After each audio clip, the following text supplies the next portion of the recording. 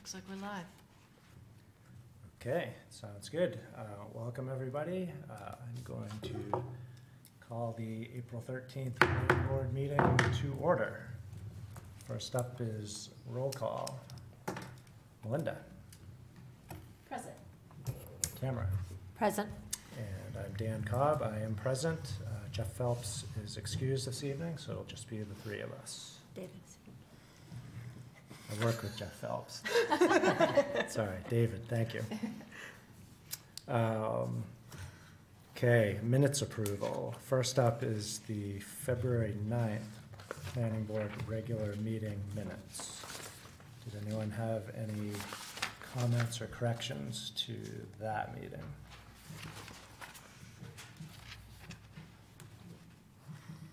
Do we need to approve them one by one, or shall we approve them in a swoop? We could do them separately because I was not going to vote on the second one since I wasn't there. That's a good point. I mean, I can vote to approve it, but I guess it doesn't really matter. That's fine. I have We some can do it at comments on the once. workshop one if you are bundling them. Let's just do them together, that's fine. Okay. So nothing on February 9th, how about March 9th?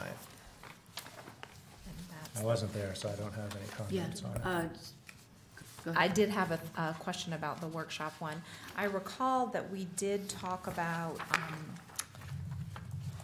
there was one of the planning board raised the question as to whether or not reducing the size of the building would change the envelope, and they told us no, and that wasn't mentioned in the document, and I thought that was important, and so worth noting. Okay.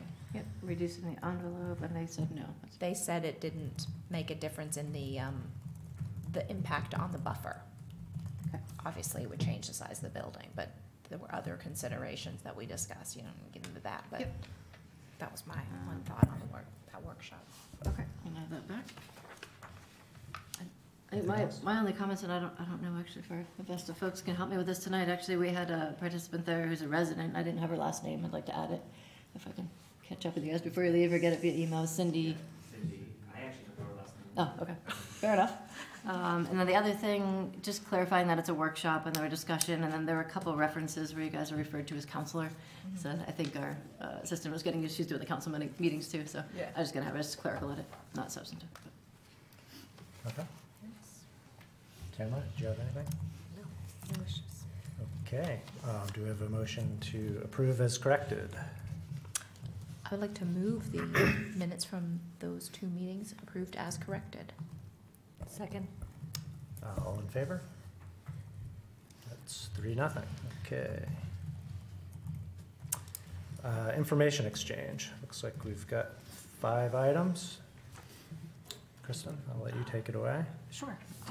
The first step would be that there's the adjustment to the agenda, that the public hearing on accessory dwelling units is gonna be tabled because the town council tabled the item at the April 4 meeting, so that's gonna be moved forward to after the council hears it again with amendments. Just as a heads up if anyone is here for that tonight. The staff review committee convened to review 2 minor site plan applications on March 29th, so the update on that, one is for a garage on the IF&W property, and the second for the development of the residential lot in the Lewiston Road subdivision, the one with the self-storage. If you recall, lot number 1 was residential next to the storage buildings and had some provisions from the approval that required that it was reviewed again at the staff review committee level. Well placements remaining the same at this time, not major changes, so that was okayed as well. There are some other pending pieces to getting the building permit, but it's underway. Project update, the self-storage site on Portland Road was the other one that was effectively green-lighted to move forward despite the moratorium. There were those 2, the one in Lewiston and the one on Portland Road.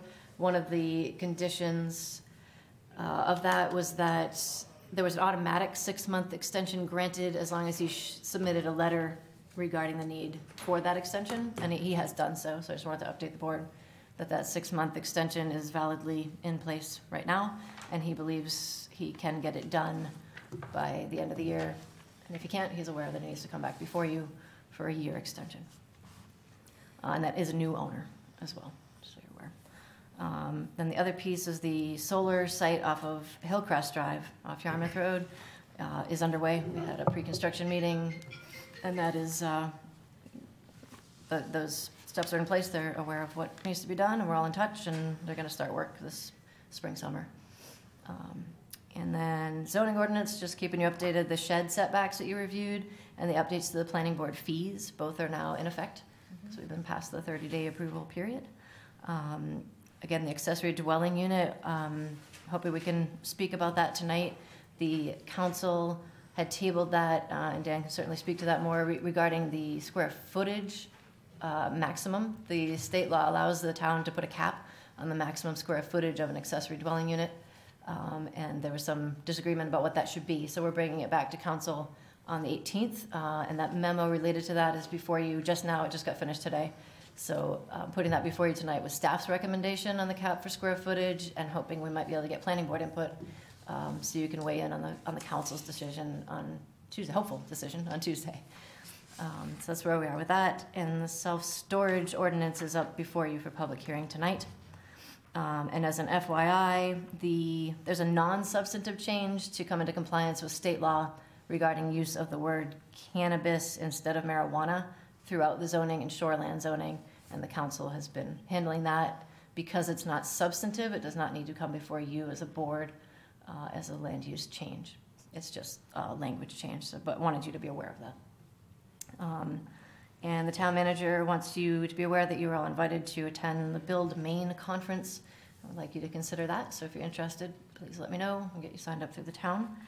And a reminder, where the council is discussing planning board stipends, that if you have not done so already, to contact the finance director with additional information to make sure she can get you into the system to get paid. I know Councilor McGuire might have an update for us on where that's at. Yep. You want me to go now? Yeah, that's it for me. As far as the stipends are concerned, there was a budget hearing at the last council meeting. It was very well attended. It was a very good conversation, actually. There was a lot of good back and forth. As a result of the input from that night, after the crowd left, actually, the council cut $50,000 from the budget, which means the operation budget will only increase $50,000. That is, reason it's so low is because there is a projected $1.2 or $3 million increase in revenue next year. So some of those numbers are still to be finalized. The audit is due to be presented to the council at our first meeting in May. And the council voted to pass the budget last night, which does include the stipend, as we talked about before, for planning boards and alternates when we get them. And unless you have any other questions, that's all I have. Nope. Okay, was that all you had, Kristen? Yes, unless you had any questions on any of that either. Nope, I don't think so. Board have any information to exchange? The only thing, I just have a question in terms of, I did go to the resiliency workshop, and there is a follow-up workshop that is planned. It was meant to be this past weekend, and they postponed it to provide more time for planning, but that's actually bringing together Durham, New Gloucester, and Gray to be looking at planning for climate resiliency. And so it definitely would be something of interest to planning board members. When is it? I haven't gotten the date for the new. Okay. I just heard that it was postponed. Okay. They haven't set a date yet. Okay, anything else? Sounds good, thank you. So that's it for information exchange. Next up then is new business. First up is an extension request from Avesta Housing. This is a request by Avesta Housing represented by Maureen McGlone of Ransom Engineering for a one-year extension of the project's June 9, 2022 site plan approval for the 26-unit multifamily senior housing development located near 16 Hancock Street, tax map 43, lot 405-39 in the Village Center zoning district owned by Gray Senior Housing. I think I saw a representative here.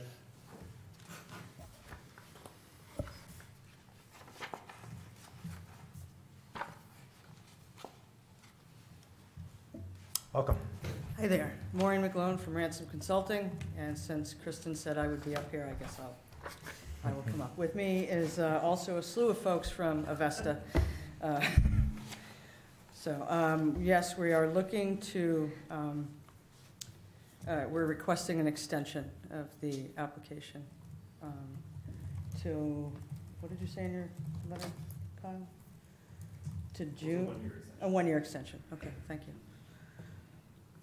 Okay, and yeah, we've got your letter, and I'm sure we've all read it, so I'll save you from rehashing the history. I doubt it's going to be an issue. Any questions from the board? Okay, so I think we can just go ahead. I don't have any problem with that either. I think we're aware of the challenges that you've had, and it's not like you've just been sitting idle, not, trying to make effort. So I would really love to be sitting idle, but so yeah, if someone wants to go ahead and make that motion, I think we can get that one done. I move we approve the extension for request from Avesta Housing. Do I have to read that? Well, yeah, Oh, there's I missed the whole probably a thing. draft motion. There we You go. should just read No, that. It's in the, Oh, I've got it. What, you want me to you've say? got it. Yep. Okay, go for it. There you I go. move to approve a one-year extension of the June 9th, 2022 site plan approval for the Avesta Meadowview 226-unit multifamily senior housing development submitted by Avesta Housing, represented by Maureen McGlone of Ransom Engineering, located near 16 Hancock Street, tax map 43, lot 405-39, in the Village Center zoning district owned by Gray Senior Housing, Inc., subject to the following conditions. All prior applicable standards and condition of approval remain in effect. The planning board will require submittal of amended plans for additional review process to address the elements of the June 9th, 2022 site plan approval that cannot be met, and to review related amendments to the subdivision plan. Is there a second? I second. Any discussion? All in favor? Got your one-year extension. boy, I'd love to have a win. Thank you.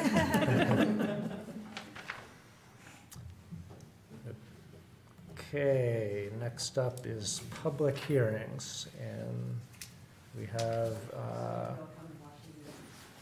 first one is to review proposed changes to zoning ordinance, chapter 402, with regards to self-storage facilities. Proposed changes include adding an ordinance section on self-storage facility standards, editing the self-storage definition, updating table 402.5.3 regarding zoning district uses, adding design standards, and adding language referencing self-storage. Is there anyone from the public who wishes to speak to this?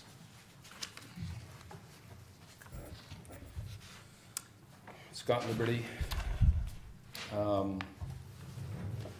This is the fourth public hearing that I've attended with a group of, I would say, a couple dozen people.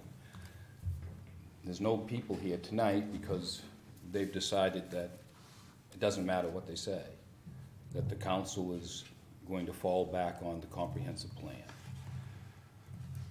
Out of the three prior public hearings and the zoning ordinance review committee, not a single person from the public has come out to support the council's proposed ordinance. Yet the council says they don't need to come out because we have the comprehensive plan. So it doesn't matter if you guys come out and speak, where we have a mandate. So that has now left the group disgruntled, and they've got a lawyer. I'm part of the group. They have a meeting scheduled for the 26th of this month at the True Value, and they're moving forward with a citizens initiative to undo whatever gets passed. And not only undo it, but to make a prohibition that the council can't change the ordinance for a period of 5 years. I brought this up to them, to the council, and I said, this isn't give and take. You gotta give something on the 300 feet. 300 feet is a football field, and you're not taking into consideration property that's already been developed along the road. There's a lot of property that's been developed on the road. For example, the old Valley Engineering across from the car wash. That's only about 175 feet deep. So if someone wanted to develop behind Valley Engineering, they would still have to go another 125 feet back. It's just a waste of property.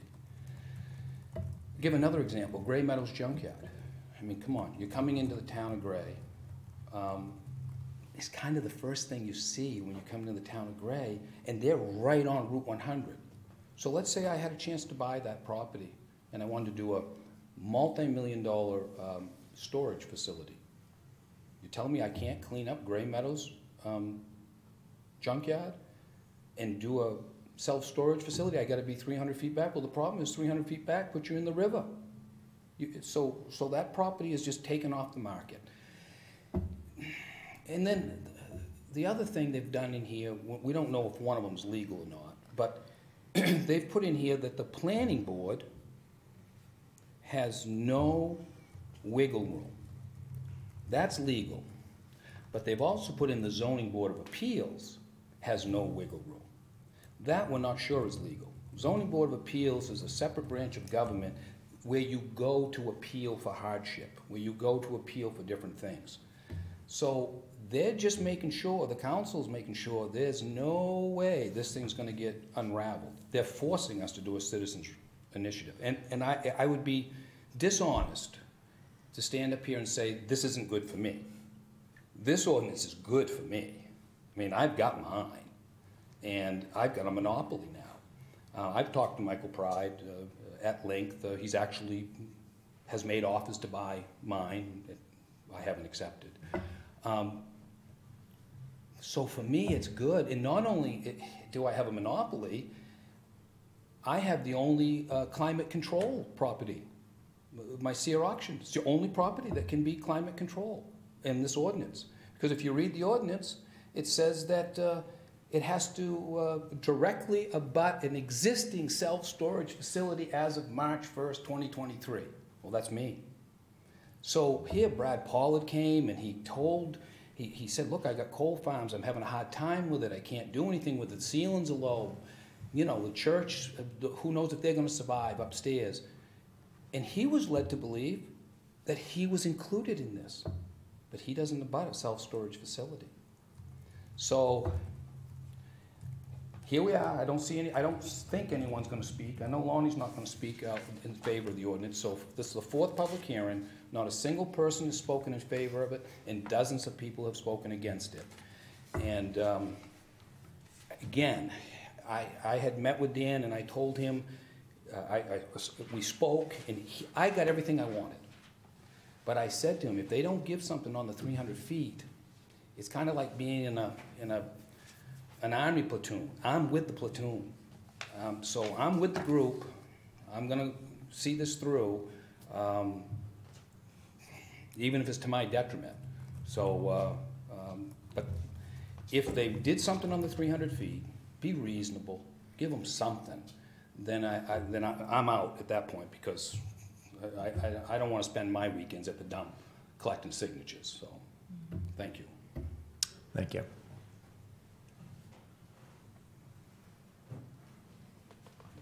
Hi there, Lonnie Humphrey.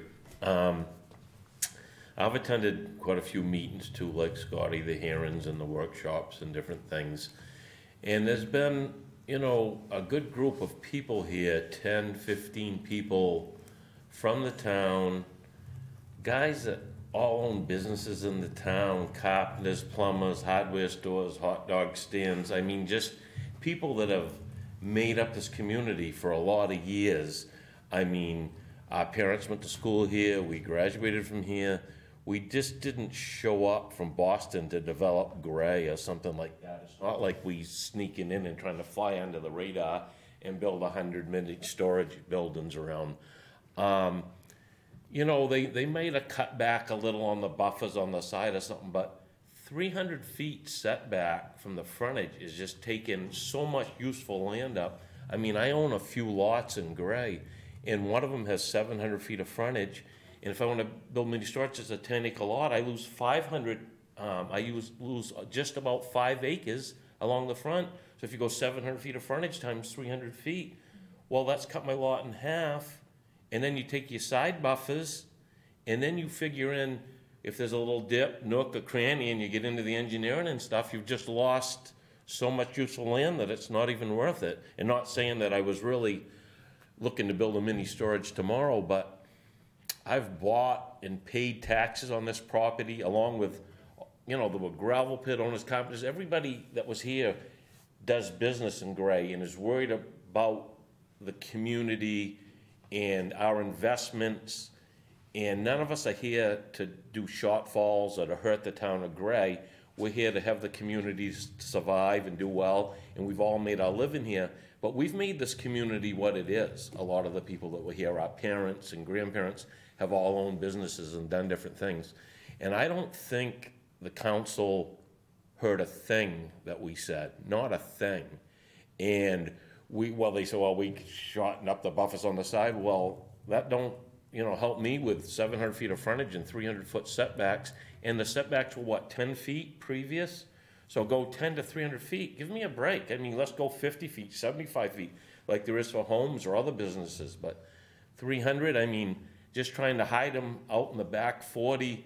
And, what do you think muffin shops and bed and breakfast is gonna build along the roadsides? It just doesn't appear that way in Gray, and it's not gonna be a quaint little community in Main Street. I know they're watching out for the future, but there's a ton of people here that really have meant a lot to this town and done a lot in this town over a lot of years. And it's just like, you might as well have stayed home. And I mean, I wish I did. I got 5 grandkids and a great wife, and I could stayed home with them evenings and not come down here and felt like, all for what? Thank you. Thank you. That's everyone in the audience. So thank you guys. Appreciate the comments and the paying attention to what's going on in town. Anything from the board? I think we have 2 people online. I don't know if they want Oh, to speak. sorry. Just throwing it out there. Yeah. I'll offer it out to people online if anyone has their hand raised. I don't see any hands No? raised. Okay. I think you're good. All right. Thank you. So with that, then I'll close the public hearing and offer up for the board if they have any comments. It does seem like the scope of these requirements is going to mean that no other self-storage units are constructed in the town. They are significant.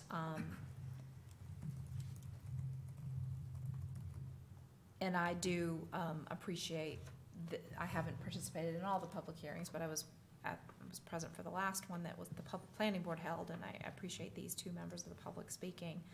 300 feet is quite deep, and I also know that there is a desire to develop our road frontage in different ways than, we want different kinds of commercial establishments than that. And comprehensive plans are created with a lot of input, and I don't think that, I would be very hesitant to dismiss a comprehensive plan and an ordinance that is trying to stay consistent with that. But it is curious that there isn't, members of the public haven't spoken in favor of this at all, and everyone has apparently, and I don't know, haven't participated in all of them, but that is interesting that no one seems to be in favor of these, but the comprehensive plan speaks to what the public is interested in as well, so it would be, I would be interested to hear from the representative from the town council to hear kind of their thinking on that and anything, and the rest of the planning board, because I'm puzzled right now, because this seems like this ordinance would officially they wouldn't happen, I think, is the realistic fact of things. Okay, thank you. Tamara? Yeah, I likewise was curious that the 300 didn't shift at all, and I also, and thank you for coming out tonight and providing your input, appreciate that. I guess for me, I'm not surprised that people aren't coming out in support. People rarely come out in support. They Yeah, only ever fair come enough. out with negatives, so that's just kind of human nature. I did note under the general standards, general standards number 2, I just found that language confusing. It read to me as if it's the minimum size for the storage unit as opposed to the minimum size for the parcel, but that just might be me. I also just wanted to note, I can't help my stormwater things. The outdoor self-storage standards, number 4, it talks about the reporting only as it relates to contamination of the soil and any adverse effect to the groundwater, but it doesn't actually talk about the actual function of the stormwater system. And so it just feels like if you're gonna require an annual report in terms of these things, then knowing that it's actually dealing with the volume of the water and that is still functioning as designed would be important. So those were my thoughts. Okay, Thank you. thanks. So I don't have any new comments on the ordinance itself that I didn't already make last time.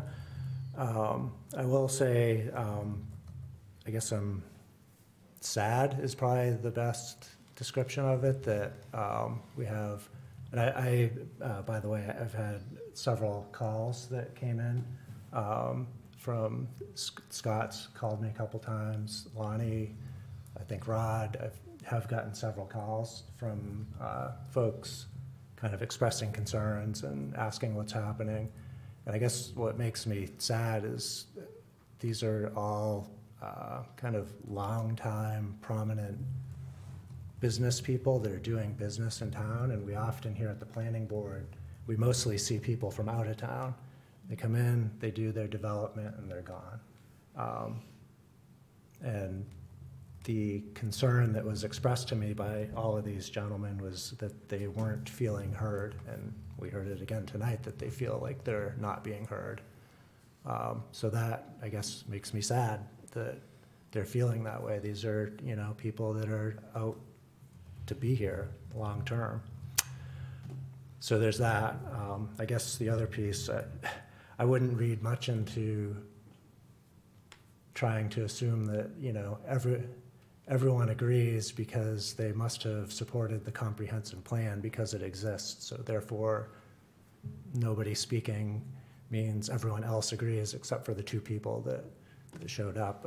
I don't really buy into that. I think there's a few people that are passionate about it and they've taken time out of their days and evenings to be heard. That doesn't mean that there's not a lot more people that are also against it, and probably most people are completely unaware of it. That's fair. Or don't care, but I wouldn't assume that they're in favor of it automatically because of relying on a comprehensive plan. So that's, I guess, my other comment. Like I said, I don't have anything specific to the dimensions or anything like that I haven't already mentioned, but I just kind of feel like this is going towards a sad outcome one way or the other, that I wish it didn't have to go there. But it sounds like it is. I have a question. Sure, go I ahead. think this is more a question for staff. So, a public hearing has happened, you know, we've said some things. Ultimately, the decision is the town council as to what this will be or not be, because that's their job. So, I'm just curious if that's basically what happens here, as this public hearing closes, and then the town council will decide whatever they decide, and the public will do whatever they do. Is that the next steps in all of this? The process we've been dealing with ordinances that we usually, if there's an issue that comes up, we workshop it, we get council input on where they'd like us to go, we Yeah. draft it, it comes usually back to council for another workshop, make sure Yeah. the language is what meets their policy decisions, Uh-huh. and then we go through the statutory land use Right. process, which is, it goes to council for first read, it comes here, Uh-huh. public hearings both places, and then Yeah. it comes back to council for a second read and approval. Mhm. In the case of the ADU one, like you saw, there were things that didn't match up that they put it on the table, and we bring it back to the drawing Mhm. board and then start the process over again. This one, that had happened, actually. It had already happened. It Mhm. came to public hearing the first time, Mhm. got stopped up, made a bunch of changes, and now this is the second time around. Mhm. And Councilor McGuire wanted to speak to that, too. Did you want to speak to that? I'm Well, sorry. You- I think he's waiting for me to acknowledge him, which I will. I just want to make sure you were done. That's the process. Okay. So, did that answer your question? Yes, Did thank the you. board have any other comments? I just have one more question, and I apologize if this was covered in one of the meetings. I didn't go back to all the meetings. How does this compare to like neighboring towns? And I'm just curious what exploration of that has occurred. The land use hearing, like the hearing process for changing a land use ordinance is state statute. No, just in terms of like the 300-foot setback for Oh. like those kind of standards. I don't know. Yeah. I don't Yeah. know. I don't Just know. curious. I don't know. My understanding was the council's goal was other development in the front for Gray. Mhm. Okay. I don't know what other towns are doing. We can certainly look into it. Okay, anything else? That is it? Thank So, yeah, you're welcome. So normally I probably would have had you speak during public hearing, but I think it's a good opportunity here that, Dan, you can probably provide some context. So I'd be happy to open it up to you to perhaps answer any of the two questions that were asked. Yeah, I think that I can. To piggyback on Kristen's explanation of the process, a lot of times an ordinance will bounce against first reading, and if there's a substantive change, it'll go back and it'll come to the council for another first reading, and it may do that 2 or 3 times. I think in this case, it's actually done it 3, but it may be only 2. Once we finally get to the point where we're not making any substantive changes, then it comes to the planning board for your review. The other question about does this exist in any other town, I don't know exactly. I do know in the town of Manchester, up near Augusta, there is a facility that's built very much like this ordinance proposes, that's set back a good 300 feet, if not further, from 202, which would allow for the land in front of it to be developed into some other commercial, or depending on the use, the zoning, whatever the uses would be available. The original idea was driven, for the most part, because of the comp plan, because there is only a certain amount of space in our commercial zones as they exist today, in our mixed-use zones, because that, in fact, is also going to change in the future, which is also another condition of the comp plan. I think there's a couple of things that are important. I think we need to separate, or I would encourage people to separate whether or not they've been listened to whether or not someone just doesn't agree. We all listen to each other. We all take into account what people say. We don't disregard it or disrespect anyone. But in the end, different people will draw different conclusions and disagree. It certainly happens to me on the council a lot, and it happens on anybody that has to make decisions. The council did make changes, significant changes to the ordinance, but clearly not the main one that's important to this particular group. I've heard also conversations that it's divisive and that it splits the community. And the process that's being proposed to change the ordinance isn't divisive. It's another mechanism in our town government that allows people who disagree with the decisions of the people that are elected to make the decisions. It gives them another opportunity to gather up enough votes to undo what we do.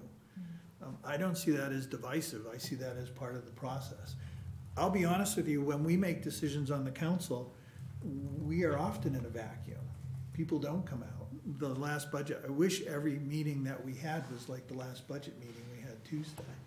We must have had 40 people in this room, and we talked a lot, and we heard a lot, and ultimately we made some changes to the budget as a result of that input. So I don't see it as being a big divisive piece. I understand people are disappointed with the council and they don't like the decision that we've made. But there is reason behind the decision, and there is a long-term goal. We understand that people have investments in their property. Putting self-storage facility further back on a lot that is big enough in order to do that, doesn't mean that the person's lost the commercial value of the property that's still on Main Street. So there's a difference of opinion, and how that's going to be decided, I can't tell you. I have heard more clearly tonight, and I may have been told this in the past and just didn't hear it, that if it was $275, we might be happy with it. I haven't heard any sort of specific alternate ideas that were, or I haven't heard any ideas that were that specific. The goal, with the help of the planning department, was to make sure that there was a viable lot in front of the self-storage unit that would be able to be used for another purpose. We don't have a sewage system. Sewage, septic and stormwater currently has to be handled on the property. In order to do that, you need to allow for a certain amount of land. If it's on a property that's not on public water, then you also have to contend with a well. So there are a lot of competing interests there. I think as the comprehensive plan gets refined and the zoning changes and some of these other things change, when some of the infrastructure changes that the council's working on now, it may change this rule. One of the things we're working on is MDOT's project to replace the storm drain system down Main Street in its entirety. One of the things the council's looking at is providing enough capacity in that system so that businesses that locate along that system can use the system for their stormwater. That will significantly change what they can do with their property. It will give them a lot more opportunities because they won't have to handle stormwater on their own property. But that's, that is 2 or 3 years down the road. So I'm glad to hear that there may be a specific number out there. I don't know what the number is that makes that front lot viable or not viable, but the council can, in fact, at the second reading, decide that they want to make a change and restart the whole process. So right now, with the information that we had at our last meeting, the straw poll was the majority of the council was in favor of keeping it as it is. I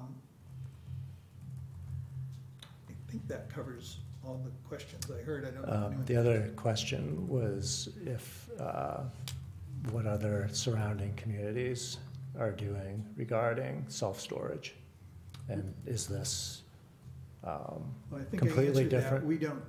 that. I can't tell you that. It wasn't designed based on what we found in other communities, though we did find the example that I mentioned, and we based it more on the goals from the comp plan. And I have a question around that one that you mentioned, in Manchester, I think it was that, so there's a big difference between allowing someone to do something or requiring them to do it. Do you know does Manchester require people to do that, or did they allow them to do it? I don't know, can't answer that. It's the example that made some of us think it's a good idea. Okay, I guess, any other comments from anyone? I just have one question Sure, go about ahead. Manchester. Is the front parcel in front of that Manchester unit developed at all? No, it's not, Oh. not at this time. Or, well, it wasn't the last time I went by there. And I'm Nothing glad to else? answer any other questions. Anything else? I guess the only other, I guess I would feel like when we're making ordinances, I guess I'm surprised that we don't have the pulse of what surrounding communities are doing. Not that we always or ever have to do the same thing, but I would at least think that we would be informed by what they're doing. I don't know if you get the minutes from OAC's meetings. I was on the Ordinance Advisory Committee for a number of years. Almost always, our ordinance works starts with a sweep of what folks are doing around us. But again, in this particular instance, we're responding to a situation that we don't necessarily think exists in other places. So that was kind of the driver of that. Okay. One Sure, more go ahead. thing, sorry. Just occurred to me, the one thing, and I hear the town council's desire and the comprehensive plans stated intention to really encourage different kinds of development in front, right abutting the roads, and I get that. I'm hearing that, and I also recognize that, the comprehensive plan is not necessarily agreed upon by everyone in the town, but it goes through a pretty robust process, and it speaks to that. The one thing that I am curious about in this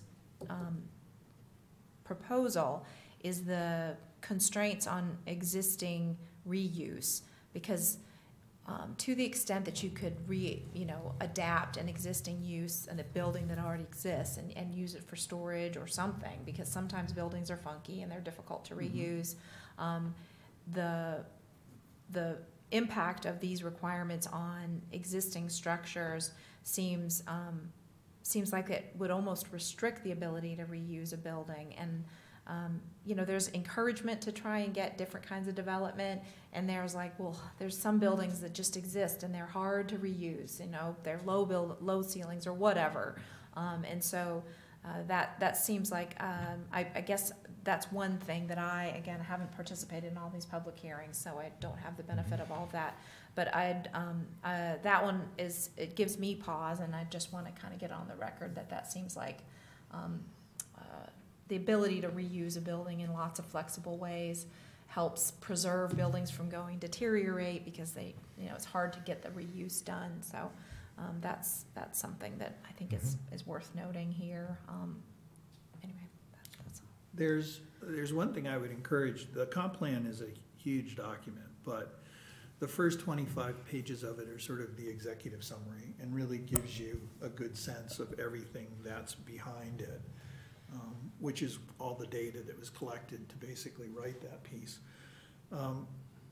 The principal group who the council hired to, it was North Star group that we hired to help us with the comp plan, held multiple meetings over the course of the summer. They were at the Blueberry Festival. They had day-long sort of opportunities for people to come and throw things against the board, so to speak, and talk about their ideas. And well over 200 different people attended those various meetings in town. So 200's not 8,800 either, but it's a fairly big turnout compared to what we're used to getting. Over 65% of the people voted for the comp plan as it was presented, which was one of the largest for votes that we've had in recent history, certainly in the 6 years that I've been on the council. So it does carry a certain amount of weight. And as I said, as a counselor or as a planning board member, to a lesser extent, because you guys have more directions to follow, if you will, because you have the ordinances, I will readily admit that I wish that people came out more often, because we do often have to go with our gut. We have a group of people that have come out. Clearly, they don't like this particular ordinance. And I appreciate that. I don't disrespect anyone who has a different opinion. But there is a reason why we want to do it the way we do it, and we do feel that we're supporting the document that all those people wanted. So there's give and take, and if we make the wrong decision and these folks go forward with their referendum, it may change. And if that happens, I'll be okay with that, because that's what most people want. But I'm comfortable with my support for it right now. And again, I think as we talk about things that feel contentious, I think it's important to us that we don't speak in generalities, that we speak in specifics, so that we don't make decisions where there is a misunderstanding or there's a lack of understanding that maybe there was a solution there that no one communicated or fully recognized. Whether that happens with this ordinance, I can't tell you, but I'm certainly going to take all this back to in fact, what I'll do is I'll ask the councilors to watch this meeting and see where that conversation goes from here. Okay. Sounds good. I guess the only other thing I'll say, and it's really only anecdotal, but it's related. I often hear Gray is a difficult town to do business in. So you're nodding your head, so you've heard it. Oh, or can I've heard acknowledge that it, for right? long before I got on the council. It's So- our reputation. So it's our reputation. And I guess all I'll say is my radar is up when several long-term local business people are up in arms about an ordinance. Like, that just makes me have pause, like, okay, we have this reputation for being difficult to do business within. We need to change that somehow. Like, that's the last thing that we want a reputation for. And if local business people are displeased with something that the council's doing, I guess it would give me a lot of pause that whether it's the right direction or not, I guess. I think that like people will draw conclusions from what they hear or what they experience. I can't really tell you if Gray is a harder place to do business than anybody else, to be honest with you. I don't have any firsthand experience. What I do know is that when people aren't allowed to use their land the way they want, they're gonna not be happy about that. And one of the things that we struggle with is that each of us owns our own property, and each of us would like to control that and do whatever we want, and I certainly respect that. But I live next to someone else, and they live next to someone else, and what I do with my property affects the value of what for most of us is our most valuable physical possession, the land we own, the house we own. So as a community, we have to find a way to have conversation, and there has to be some give and take, because if it just everybody can do what they want with their property, that can have a negative impact on their neighbor's value, and is that fair?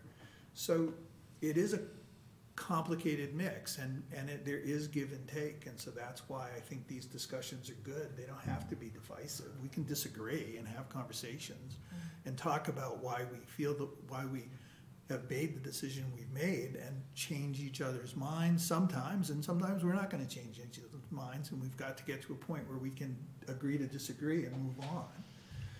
Because revisiting the same thing over and over again certainly isn't going to help anybody anywhere. So that maybe was a little long-winded, but I think that it's not I go back to the example, and I think Scott was the one that filled me out. I thought there used to be 5 gas stations in the village, but I've heard there might have been as many as 7 at one point in time. One of the things we're trying to do is make sure people have access to the services that they want, but also allow for the development of other services that we don't have. And so there is pressure against those two things. And how this, are we gonna be able to find a middle ground here? I can't promise that we will, but we should keep talking about it, and we'll see. And if the council ultimately makes a decision that this group doesn't like, they have every right in the world to go out and try and convince the rest of the voters that we are all wet and it needs to change. The only thing that I feel is a little sad is that the 5-year moratorium part, but that's up to that group to decide. I mean, that feels almost like a punishment, but I understand there's a lot of emotion involved in this, and we'll just have to see where it goes. Maybe we'll be able to reach some agreement, but one counselor, and I have no authority unless I can convince 2 other people to agree with me. Okay, so I think we'll close it out unless the board's got anything else to end with. All right, good conversation. Thanks again for coming out. Yes. Appreciate it. Thank you, gentlemen.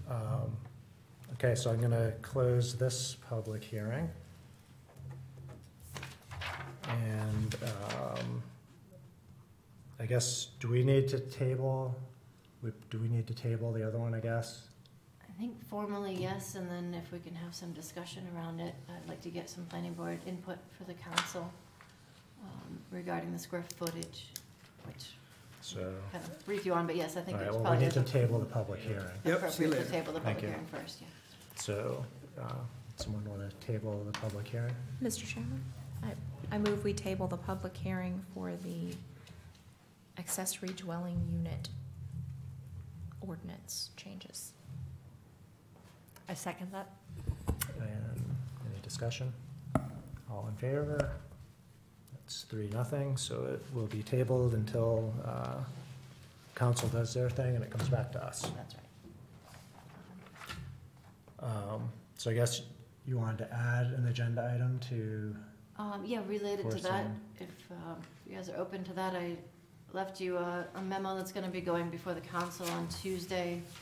The issue was tabled due to some disagreement about, or lack of clarity on what the maximum square footage should be for an accessory dwelling unit. So the code officer and planning director and staff, we had put together this memo. The staff's recommendation is that the accessory dwelling unit remain at 660 square feet, which is what it is now for accessory apartment. That's based off of a 2-car garage, roughly, like having a apartment above a 2-car garage sort of building. And the reasons for that are laid out in that memo.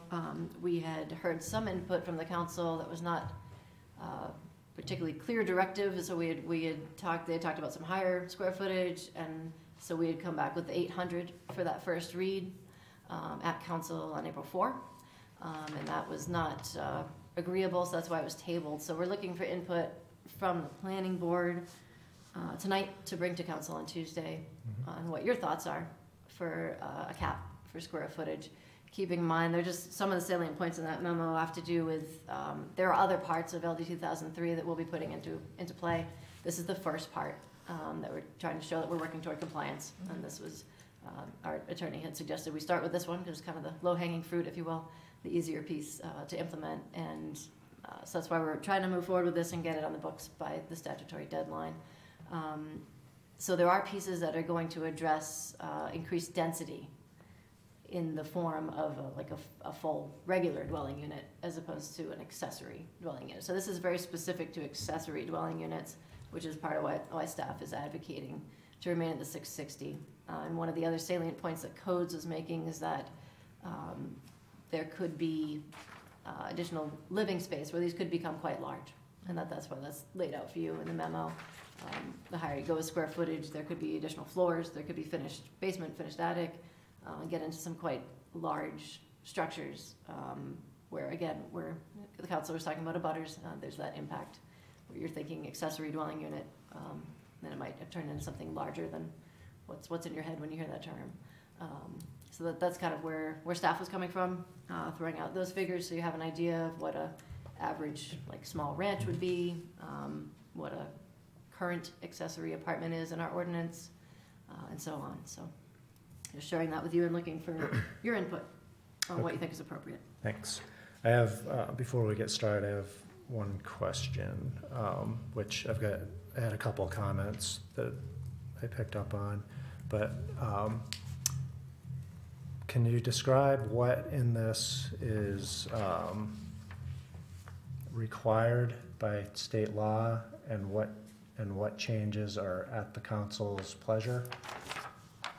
It's Because, a big question. well, There's an entire ordinance that's in the council let me tell you packet. why I'm asking. Okay. Because basically, there's no point in giving anyone feedback about something that's required by state law. Right, so the only part So- of that required by state law is the minimum. There is a minimum square footage living space, and that's 190, I believe. And that's in the ordinance that's gone before, the draft ordinance. What about The everything? maximum is up to the town to set if they want to. Okay. A town does not have to set a maximum, but they can. What about all the other changes, though? All the other changes in the ADU ordinance are outlined in the council packet, and as part of ours tonight for the public But hearing are we're supposed they- to have. They're extensive. We can go through them all if you'd like. Right, but my question is, are all those changes required by state law, or some of them, none of them? Most of the changes we're making are related to state law. I believe all of them, and Yeah. others it's cleanup language to make it match. Okay. I mean, I guess I'll just give my, We can go through it piece by piece, but the piece that was holding it up was a square footage cap. okay. If you want to I'll go just- through the rest of it, I'm happy to do No, that. no, I was hoping to save time, but I'll just give you my 2 comments and that will be faster. It's our understanding, it's just the upper square footage is really our only, Yeah, It's the holdup, right? yeah, well, and really the only thing that we have any say over. so, okay, well, I'll give my comment anyway, so Please. it'll be shorter than my attempt to save time.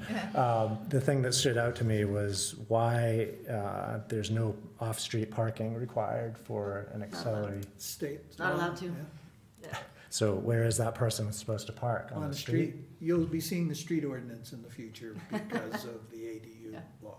Ask the legislature. Okay, Yeah, I'm- so We're that- as baffled as that anyone made else. no as to- sense, because for the house, for a duplex, Yep, you have to have whatever it was, 1.3 and 1.25, yep. but for an The ADU, law was written that we could not in any way require Okay. off-street parking, which is madness in my that's mind. ridiculous. Yeah, I agree. So I'll give my feedback on the other one, because I'm glad that the other thing that immediately jumped out at me was the 800 square feet, and I was like, wow, that's huge, that's like the size of a small cabin.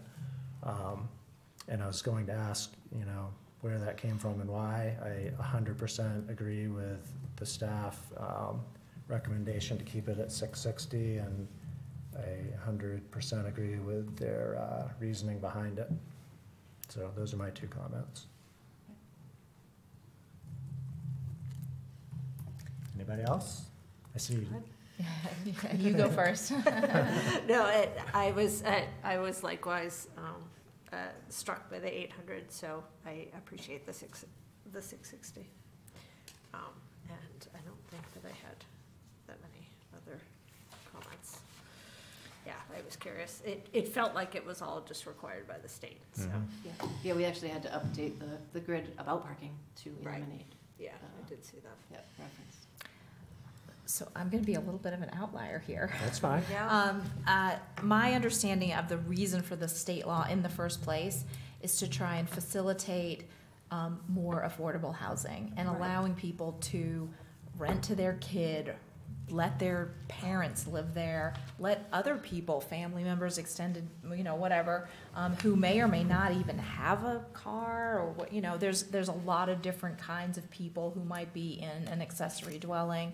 And opening this up is giving giving more of those options out there and creating some flexibility. And many towns are adamantly opposed to accessory dwellings and are very restrictive to it. They're also very restrictive of duplexes or 2 or 3 units. Like it's gonna destroy the value of the town, and the result is not enough affordable housing. So while an 800 might sound, my house is actually not that much bigger than that, so I have a tiny, pretty small house, just 2 bedrooms.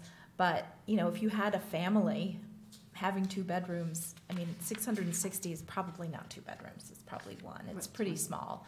And the 800, when I first saw that, I was like, oh, nice, like you could actually have a family could live there. You could have parents, they could have their kid and their grandkid live there, and if it was only 660, that wouldn't be possible. So I actually liked the 800. I thought that it was small enough that it wouldn't be like an entire, depending on the size of the property and the capacity, I think you're gonna have natural restrictions based on water and sewer and some other things like that. For example, I don't think that my septic system is big enough to hold, I'm not even sure it could hold 660. So if I wanted to have an accessory dwelling unit and have my son boomerang himself back and live over a garage I might build, like I'd need to expand it, and that would be appropriate. So I actually am okay with the 800, but I do appreciate the considerations of everyone that is providing input here, and I wouldn't vote against 660, but I actually think that 800 is a decent compromise, and I wouldn't have a problem with it personally. When it comes to the off-street parking, that would be hard to rent, I would say, if you have no off-street parking. So I think that might kind of fix itself. And And in certain towns, and again, the state law was for all, there are certain towns that there's ample off-street parking, and that's not gray, but that's probably where that came from, as they were trying to address that. It's the one size fits all, and of course it doesn't, but anyway, those are my thoughts. Okay. I guess just, you know, in response, I'll say where I was coming from with the 660, that I think it makes sense to keep it, is sort of around the idea of keeping it an accessory, right? And not like a dual unit, because you could theoretically have two 800 square foot. That you could have, you know, if you extended this further, you could have a bigger accessory dwelling unit than the principal residence. Oh, that piece is capped. Is it In our capped? current language, it Yeah, is capped, okay. just to clarify. But yes, But- it could essentially turn any single-family home lot into a duplex effectively. Right. If you go to a certain point. Right. Yeah, so, I mean, I would remain in favor of the 660. I think there's no reason to change that right now. I'd keep it where it is. Oh, there was one, Sure, go one ahead. thought that I had about that, because and I'm not exactly, I don't have a garage at all, so that in-law apartment's not coming anytime soon. But I know when I once had some dreams about a garage, and I thought about like a 1.5, and now cars are big and people like to do other things in garages, so a lot of garages are not strictly 2-car. So I don't know what like a 2.5 is, but that was the other thing that I thought of. I'm like, guess what, how big would that mean? Would it mean if you had a 2.5, like, it seems like 660 is for a 2-car garage, so that was another thought that, but the concept of it being accessory, like an add-on, I get that, and I can see how the keeping it to 660, which is why I'm totally, I understand where you're coming from, but I also would be okay with, as long as it was smaller than the primary dwelling. I think that's what makes it more accessory in my mind anyway, but anyways. Yeah, right now, the language says no larger than the primary. Yeah. And the 660 was just the 2-car garage comparison, just so you Yeah. understand where does 660 come from at all, Right. you know, where are they pulling this out of? Yeah, There is that 190 minimum in the state law, so effectively, if you had a 1.5-car garage and wanted to build one above that, yeah, as long as it was at least 190 square feet of living space, Yeah. you could build it. yeah, It wouldn't be 660, it would be smaller. Right. It'd be a studio, basically, right. but it would be allowed, because Right. it meets the minimum.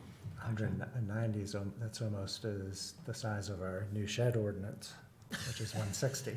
So Anyhow. it's Yeah, barely, yes, barely I- larger than that. Yeah, So I think a 1.5-car garage would be okay, since that ordinance was designed to prevent a 1-car garage. You yeah. can always It's a New York cantilever. City studio.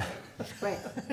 Yeah, and there's a lot of other changes. I'm happy to go through them with you guys if you want to go through them. But yeah, most of it is to bring it into compliance with state law. One of the big changes for gray is that this proposes to allow an accessory dwelling unit in a detached structure, whereas right now, you have to be attached to the primary. That's one of the big changes. But one of the other big things that's pointed out in the memo too is the owner occupied, and that is remaining in the proposed Mhm. ordinance as well. That was a good piece. Yes. Did you have something? It sounded like you had. I did, and now I just lost it. Isn't that great? If I may. Yeah. If the board is done? I'm good. Sure, go ahead.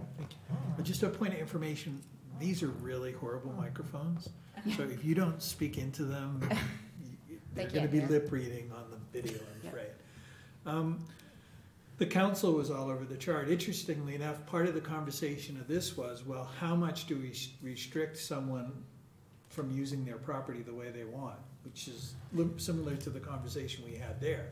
So the council kind of went all over the map. One of them was no bigger than the existing structure. One was at 1,100 square feet. I think 1,000 was discussed. So I think everybody's trying to wrap their hands around this. The thing about this that worries me, like many things unfortunately that come from Augusta these days, is that this is just the tip of the iceberg. They create laws before they write the rules. And so, if I was gonna have a constitutional amendment, it's that you gotta write the rules before you can vote on the law, because you know, the intent, you might agree with the intent of the law, but when the rules come out, you might go, oh my God, why did I vote for that? Anyways, sorry, that's my short editorial. I think that the 660 felt like a cautionary step in that we can always change it to make it bigger when we understand the rest of it. There are follow-on effects, though. I have already heard someone, a senior who has applied to cap their property taxes, who's gonna build an ADU on their property for one of their children, and their property taxes won't go up. Because their property taxes are capped. Now, the state promises us that they'll pay us the difference between the cap and whatever it would be valued at. But I'll be honest with you, I have very little faith in the state from one year to the next, because it changes depending on how tough things are in Augusta. So we're really stuck, and so I appreciate the fact that we're sort of being cautious about it. And so I frankly was kind of, well, you know, it's their property, we have to do it, you know, let them make it bigger. It shouldn't be any bigger than the house, but after listening to the discussion tonight, I confess I'm more down on the 660 end now than I was before. You're exactly right. I think your septic system is gonna govern the entire conversation. And septic systems are based on the number of bedrooms in your house. And if you're gonna add a structure with more bedrooms, then very few people will spend the money to build an oversized septic system. So that is a limiting factor. We are worried about the parking. It's just gonna be a pain because we're gonna have to make a parking ordinance. Public Works is gonna be towing cars in the winter that are left on the side of the road because they can't plow the road. So I disagree. But anyways, it's good to hear this conversation. You guys are kind of somewhat divided like the council, I think.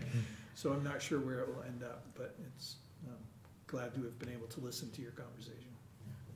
Okay, May I? go ahead. It came back to me. I All wrote right. it down this time. All right.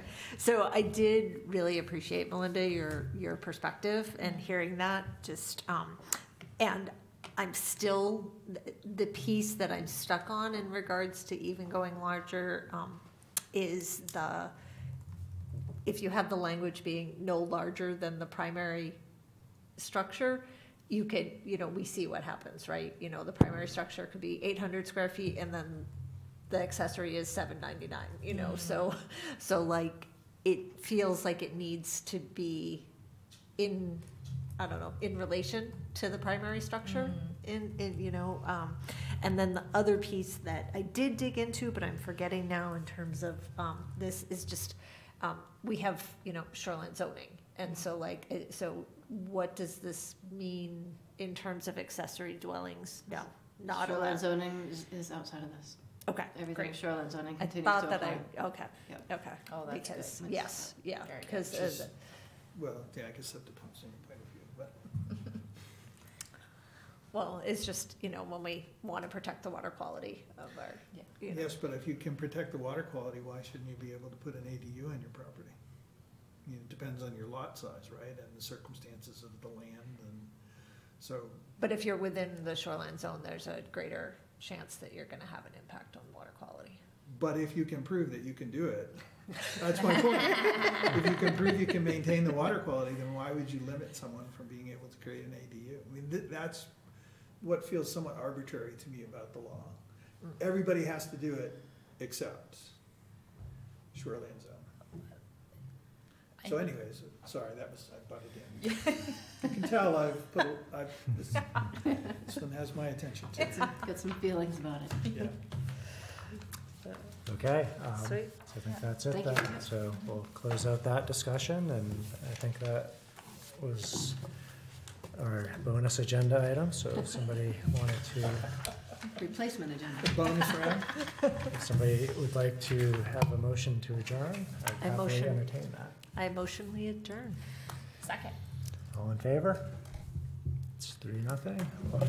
Adjourned at 8:11.